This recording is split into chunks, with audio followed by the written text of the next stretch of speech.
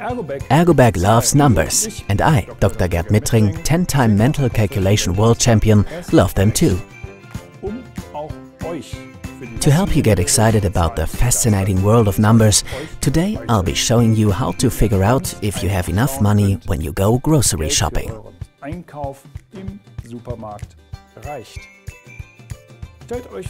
Say it's your birthday and you still need a few things for the party.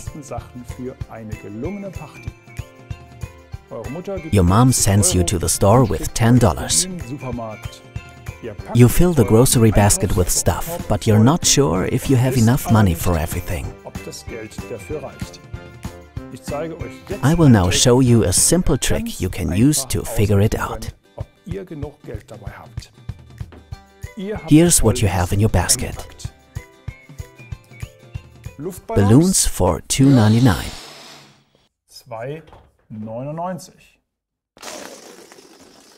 Streamers for $1.99.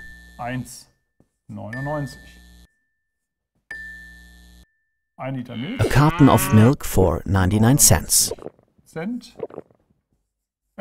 Apples for 99 cents. And superhero figure topper for your cake, $1.99.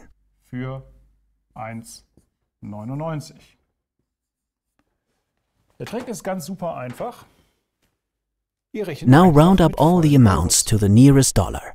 $3, $1,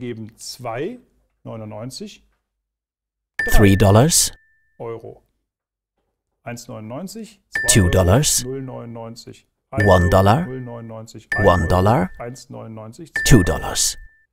Die vollen Euros werden jetzt zusammengezählt. 3 plus 2 ist 5, 5 plus 1 ist 6, 6 plus 1 ist 7. Add these up and you get $9, which means you have enough. You even have a $1 left over.